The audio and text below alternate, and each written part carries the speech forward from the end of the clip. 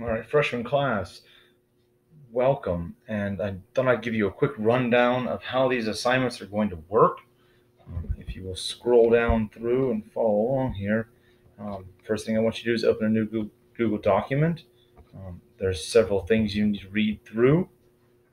Every once in a while, there is something that is in bold. Double check those. These sort of things require a response from you, such as record your feelings in a few short sentences on the document while you are reading. Pay attention to that. You can turn to the vocabulary. I'm providing the definitions for you to save a little time right now. We'll see how that goes as we move further along in this experiment. But as you move down through, it'll ask you to read the story, and then you will see several post-reading questions in bold. Do not forget to answer each and every one of these to the best of your ability on the Google Doc.